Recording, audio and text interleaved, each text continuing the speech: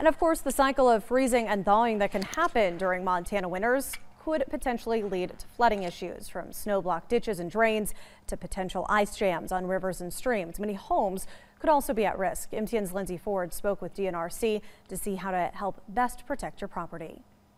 It's not uncommon to see businesses and homes in Lewis and Clark County or anywhere in the state nearby bodies of water.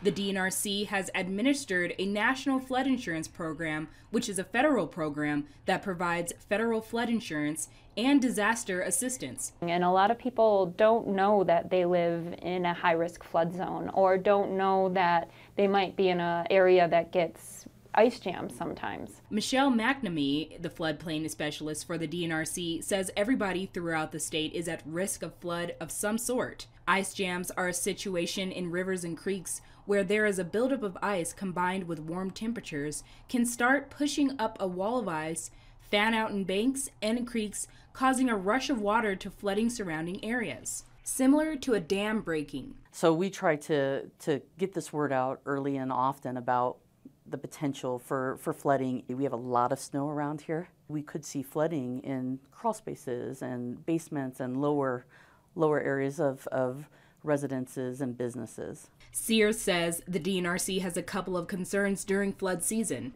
Are they in harm's way? Do they need to get out immediately?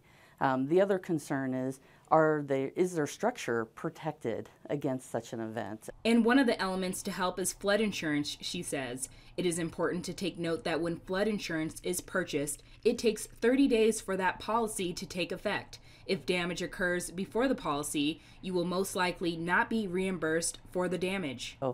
So don't wait until you think, oh, I'm okay in February. You might need to look at trying to get it now instead of waiting and thinking about spring runoff, because that could happen a lot sooner than what we anticipated or what we've seen in the past. As McNamee said earlier, nearly everybody is at risk for flood. You can check FEMA.gov to search locations that are at high risk of flooding. Lindsay Ford, MTN News, Helena. And as more snow moves in tonight, you can track it right from your smartphone. Just download our free Storm Tracker weather app to use the interactive radar and get exclusive video forecasts from our team of weather experts.